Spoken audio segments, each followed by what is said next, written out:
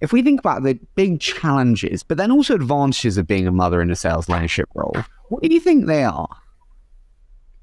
No, it's a good question, Harry. So look, women are already a minority in sales. Women of color are even a bigger minority.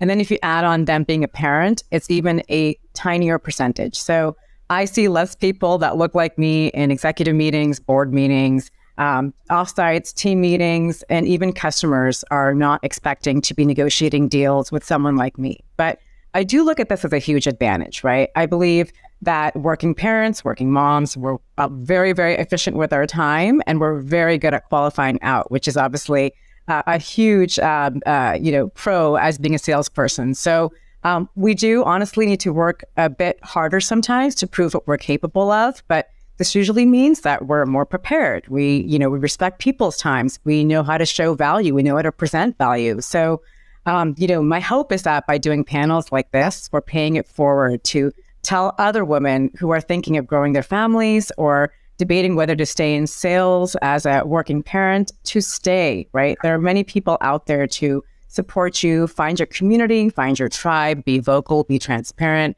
And frankly, if you're working with someone who you don't feel comfortable sharing that you're looking to grow your family or you're pregnant because you're worried that, you might lose that big, great territory or lose that promotion, you're probably working for the wrong person or organization.